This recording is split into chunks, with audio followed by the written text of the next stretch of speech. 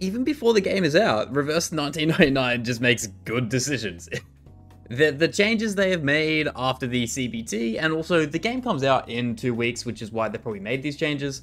They publicly released on Twitter a lot of the adjustments that they have made to the game. And before we go any further, if you do like this video, please like and subscribe and comment down below if you're going to be playing Reverse 1999 or if you're just a Ho-Yo slave. Reverse 1999 is a turn-based gacha game. It's kind of chibi in a sense if you haven't heard of it before until this video. In that case, hi, I'm going to be streaming this game every single day over on my Twitch channel, twitch.tv/MaximumGacha. Yeah, now I gotta plug it. And Reverse 1999 streams will start, obviously, when the game comes out, October 26th. Anyway, look, that's enough plugging. Let's really dive into the Reverse 1999 adjustments, so when it's day one, we can talk about the re-rolling system, because that's what I really want to speak about. So for those who aren't really privy to gacha games, they've only really played the mainstream ones like a Genshin Impact, Honkai Star Rail, those kind of games. I'm kind of aiming this more Genshin players sort of thing. But re-rolling is when you first launch an account, you play through the tutorial, and then you get your free temple. And then if you don't like that temple, you can cancel that and play it all through again, do your temple again until you get the standard amount of characters you want. It's kind of an exploit in a sense for most games, but it doesn't really affect anything. It doesn't cause any problems. You're not going to get in trouble for doing it. And if anything, the patch notes that they have made on their Twitter account kind of lean towards, hey, you should reroll. So yeah, now that you have the basic premise of what rerolling is, you can understand how it could probably take a bit, because tutorial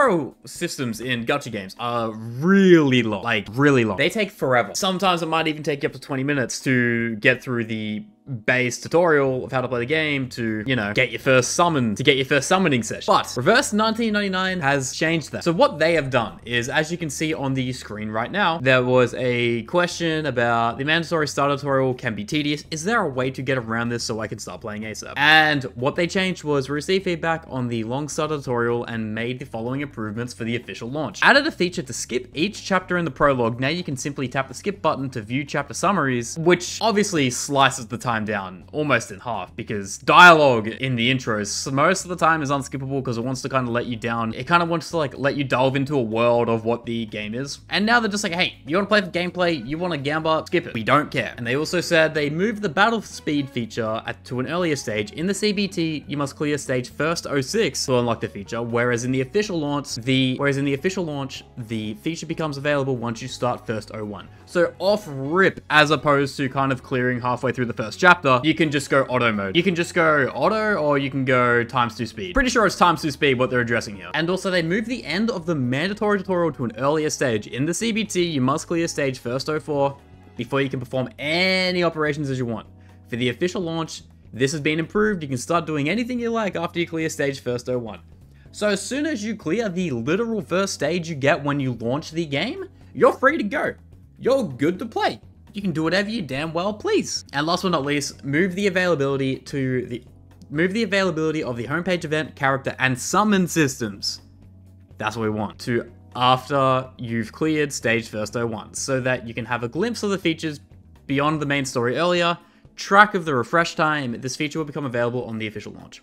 So as soon as the game comes out, pretty much you play chapter 1, you can do your first bunch of summoning sessions, see if you like what you get. If not, close the game, restart it, and you'll be good to go. Genuinely huge W from them. They understand that, hey, some people want to get the RNG out of the way for at least 1 or 2 characters they kind of have somewhat control in getting. Huge props to them. Also, it's not really the whole point of the video, but I want to mention as well, they did add 2 voice options. So originally it was just English and Japanese in the beta, but now it's English, Japanese, simplified Chinese, and Korean, which is a huge W. I don't think it says anywhere that they will be adding more languages down the line. I don't think they will. Not really many games have more than that, unless they want to do it different, because hey, they've already gone leaps and bounds ahead of everyone else in terms of their voice acting, because they literally get people to the voice acting from the continents in which they are from. Maybe down the line we will probably see that. Who knows? Who knows? I'm kind of spitballing here. I'm kind of guessing. And now you've probably seen in the title of the video, how do you get a free 5-star on release? No, it wasn't clickbait.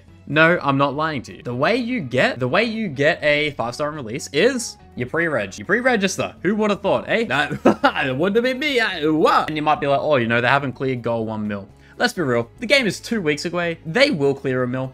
They went from 100k to 500k inside like 3 days, and they're only paying more people to do advertised sponsored content for it. So the game's only getting bigger, kind of like a snowball just rolling around, getting bigger and bigger right before release.